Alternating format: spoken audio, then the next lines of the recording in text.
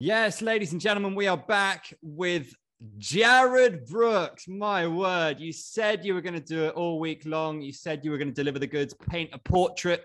You did exactly that. First up, we're going to go to Nick Atkin of South China Morning Post, SCMP MMA. Go ahead, Nick. Thank you, Andrew, and congratulations, Jared, on another great win. You seem a little bit down on it, though. I mean, we were very impressed watching it. Why are you being so critical of this?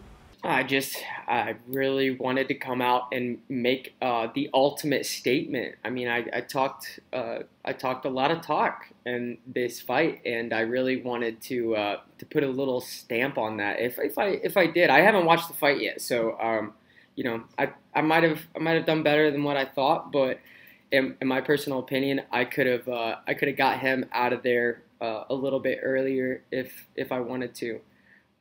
It just takes a little bit more time, a little bit more preparation. I got to acclimate a little bit more before I leave and stuff like that. I was a little dizzy before I got in the octagon. I have to work on my conditioning a little bit more, work on my boxing, and work on my kickboxing, and just work on being a better mixed martial artist at the end of the day. But I'm looking to beat people with a stamp, like I said, and I want to be Joshua Pacquiao with a stamp, and I want to put him out of there just like I did his teammate Lito, and that's the main thing, man. I want to make people realize that I am not a boring fighter. I'm somebody that can take people out no matter what. So, are you not expecting a performance bonus then? Because I know Chatri's given out a couple on live TV already, but. Please, Chatri. If I could get 50 bands, bro, oh my lord. Chatri, I would kiss you. I know you don't want to be kissed, but I would kiss Chatri right now. And I think that I did a lot of promotional things that a lot of other fighters didn't do this week. And, to put one on the map and put myself on the map as well. I'm willing to grow with this company as much as possible and do whatever they want me to do to satisfy the needs of the fans and the promotion and myself. And I can't thank one enough for giving me that, that thing to where I can get big and people will want to watch me. I can be the heel, but I can also be the champ. I'm not necessarily a heel, but I do talk the talk and I walk the walk in this division. And I want to do that in flyweight as well. And if I could fight Demetrius Johnson in a year and a half, that would be an absolute dream come true. Demetrius Johnson is my all-time superhero. He's one of the reasons why I wanted to start mixed martial arts. So if I got to fight him, man, that would just be a dream come true. Well, I might quickly ask you about Demetrius in a second. But I just wanted to say that Joshua has put a post on Facebook saying they've seen nothing yet. This is my division. Just want to get your reaction. Well, I mean, I've watched a lot of other opponents that have fought. You got Alex Silva. I think that he's somebody that is a perfect portrayal of what I am, but he's a little bit less. So you watch Alex Silva versus Joshua Pacquiao. I know Josh has probably gotten a little bit better, and he's going to be watching a lot of video on me.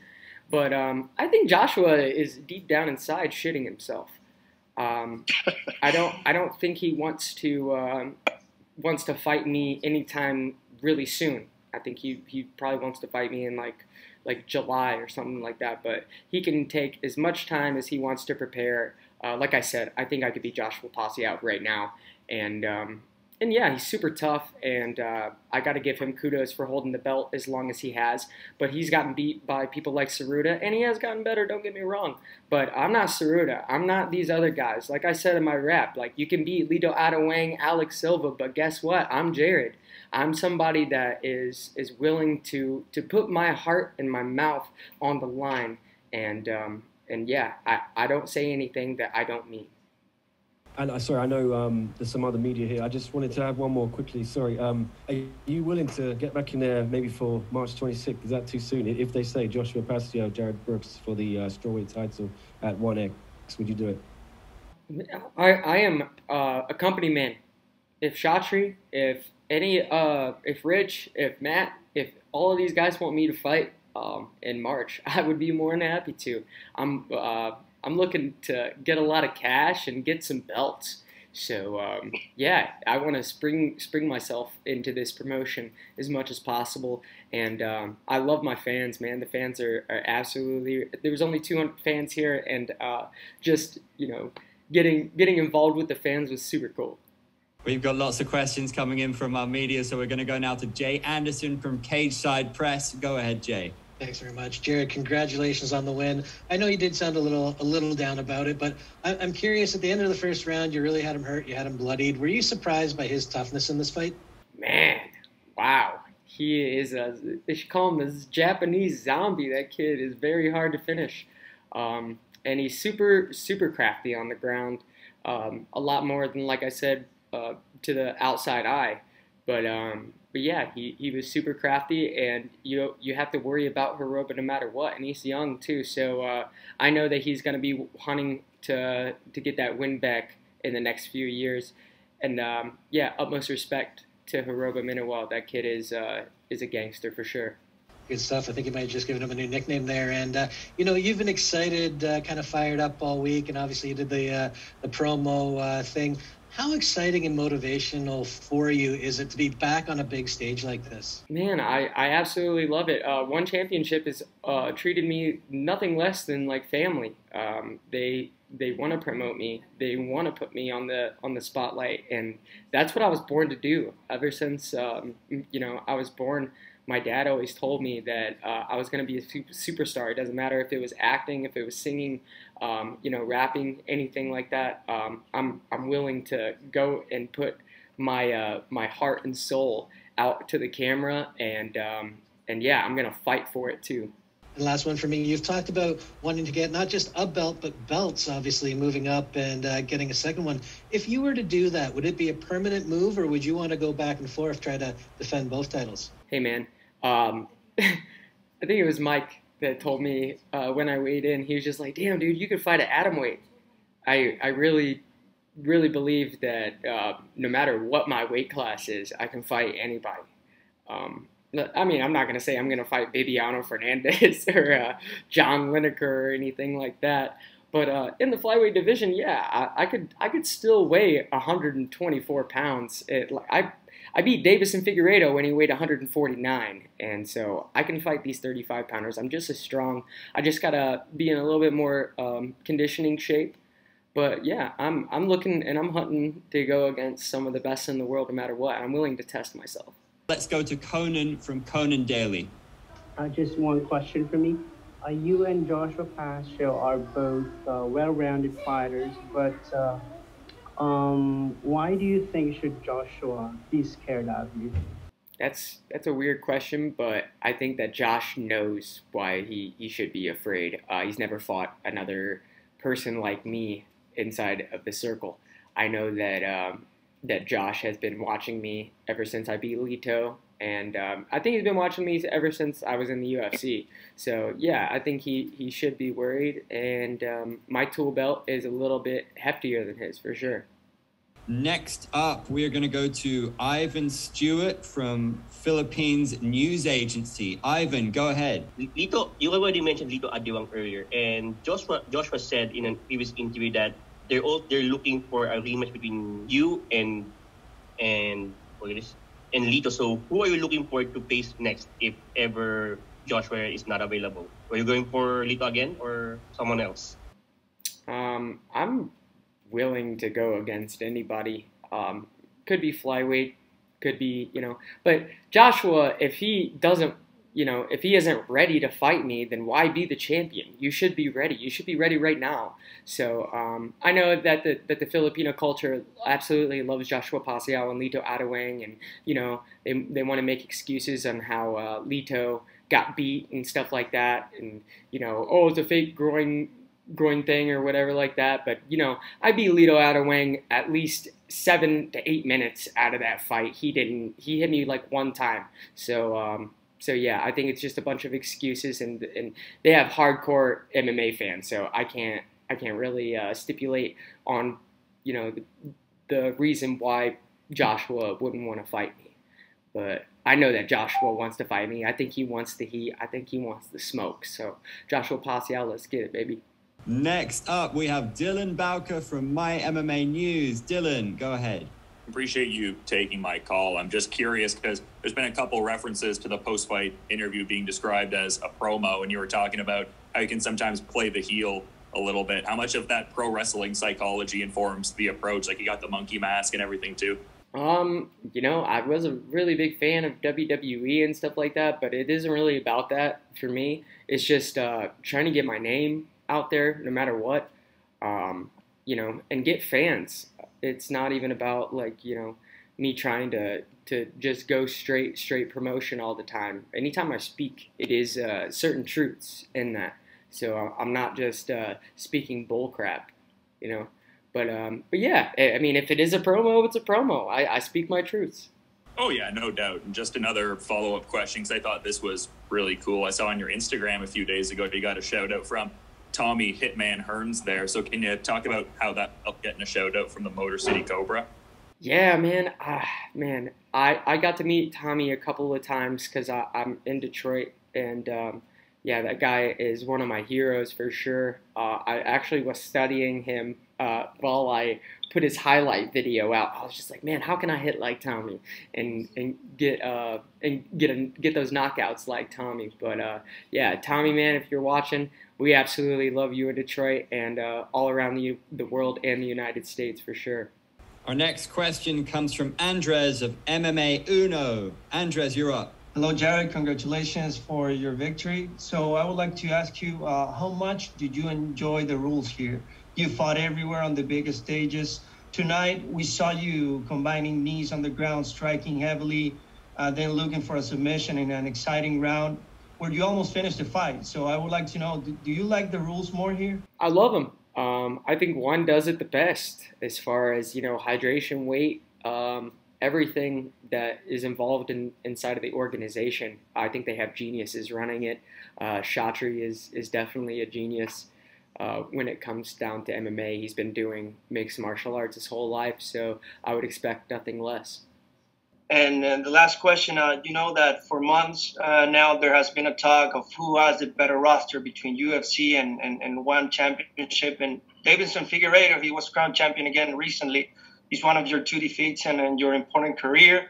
It was a split decision that could go either way in that moment. So do you see the possibility of facing each other again? And how do you see this fight ending?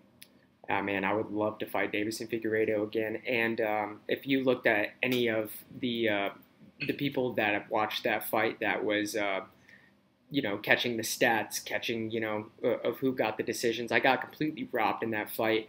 Deiveson Figueiredo knows that. He even admitted it after the fight. One Championship is a worldwide organization, and we treat the athletes like we are one, like we're a family. So I think that we have a little bit more longevity as far as fights, and we bring the mixed martial arts aspect. We don't really, bring that super fight all the time kind of deal. I know we have the DJ and Rodtang thing going on, but that's just something different. That's an amazing fight, and I can't wait for that either. But yeah, bring it. Deiveson Figueiredo, Brandon Moreno, all those top 5 guys, bring it over here to One Championship, and I promise you it isn't going to go how they think it's going to go. We go now to Kyle Siegel from the Gion Live Network. Hey, Jared, how you doing? Oh, man, I can't complain. Got off of a whim. Wish I would have knocked him out, but got off a win, that's for sure. Yeah, no, congratulations regardless. But yeah, this is Kyle Siegel with the Going Live Network. It's funny you mentioned Demetrius Johnson being your idol, because Demetrius used to just overwhelm flyweights with his speed. And it seems like you're doing exactly that to all these strawweights right now. Man, I mean, strawweights, they're faster than flyweights. So I think I could do the same thing at flyweight at the end of the day. But yeah, Demetrius Johnson, if you're watching this, man, utmost respect. You are the best of all time, in my opinion. And to share the circle with you would be a complete honor. And yeah, Matt Hume, I've studied a lot of Matt Hume too, and one of my old coaches, I would say he's like Matt Hume-esque, so I feel like we're in the same realm of dimensions a little bit, so that'd be really, really cool if we could get a fight before it's too late. That's awesome. And, it's funny they mentioned Davison with him and Moreno. And, those two guys solidified themselves as kind of these top two in the UFC. And meanwhile, you're over here and, some people thought you won that fight. So what kind of motivation does that give you, knowing that you can compete with the very best in the world, basically the champion in a flyweight division? I think 90% of people thought I won that fight. I mean, I thought you won, so yeah, you can watch that fight tomorrow, but yeah, I think it isn't really giving me as much confidence because I know the years go by and people fight different every fight, but yeah, I put out the game plan to beat but Davison, and I think that Brandon Moreno he should have kept that game plan on taking Davison to the mat after, punching him a couple of times. But if Davison and I fought again, I promise you I'd beat Davison pretty good. All right. Up next, it's Noble CFR Network. Monkey God, where did you get that titlage from, sir? So I was a really big fan of Dragon Ball Z, and I study a lot of religions and stuff like that, and Hanuman. He's one of the wind gods of strength and in Hinduism, and I did a lot of studying on all of that, and I felt like it really accumulated with my personality and the way that I fight. And everybody used to call me a monkey as far as my grappling ability and how strong I can be for how small I am. So yeah, I figured that it went really well with my personality and the way I fight. Excellent. Good combination and good pick of a name. If you could paint a perfect picture for the growing year of 2021, how would it all play out for you, sir? So in 2022, I would say I beat Pacquiao in either March, April, or May. And then, I either defend my belt, or if they want me to move up, or, if even Demetrius couldn't fight Rodtang, I would pop in and I would fight Rodtang. I think I could last around. I think I would run away from Rodtang for about 3 minutes, and after that second round, I think that I could definitely beat Rodtang. Thank you. And finally, we're going to finish up with Ernest Leo Hernandez of Sportskeeda. Go ahead, Ernest. Hi, Jared. Big fan of yours. I'm a Filipino writer, but you made me a fan for quite a long time already. Oh, man. First Filipino to love me. Holy shit. Thank you. But anyway, Jared, the title right now in the flyweight division is held by Adriano Moraes. Your thoughts about his defeat, his win over Demetrius Johnson, and how will you deal with someone like Adriano? Adriano Moraes is really tough. We've trained in the past at American Top Team when I was over there when I was like 20 years old. Me and him have actually had a go back and forth. I remember when I was about to fight Lito Adewang, he was just like, please beat this motherfucker. And I'm just like, well, I'm sorry, Adriano. But when we were training, I mean, I know it's training, man. And I don't really like to bring training into the picture, but, you got to get into somebody's head somehow. And Adriano Moraes, you know what I did to you. And I could completely control you on the ground, and that's your specialty. So, yeah, I think I could give Adriano Moraes a run for his money. That's for sure. Okay, my second question is about, of course, I'm following you on Twitter, and I saw your tweet about Figueiredo, and of course, I saw that fight. I mean, I was overwhelmed. I'm also against the decision, but you told in your Twitter that you figured out Figueiredo before everyone. So maybe you can give us that micro perspective. Of course, no one has ever figured out Figueiredo by that time. But what did you see in that, in his style that made you question everyone about that win? I seen he was just super slow and powerful. So if you're fast and you're agile and you can throw punches like that. That's one thing that I would have done differently in the first round. I would have took him down same way, same first round. Second round, I would have thrown a little bit more punches because he was so tired after, being taken down that many times and trying to get back up. So I would have thrown a little bit more punches and then followed it up with a little cherry on top of taking him down again and still brutalizing him like I did. All right. Thank you, Jared. More power to you. Thank you, brother. I appreciate you, man. You're the man. I appreciate you. My Filipino fan. My only Filipino fan. That is great. You gotta love that. Thank you so much to the media for your questions. Do stay with us. In the meantime, Jared Brooks, congratulations. Absolutely buzzing to have you in One Championship. I think the fans are too. Congrats on the win.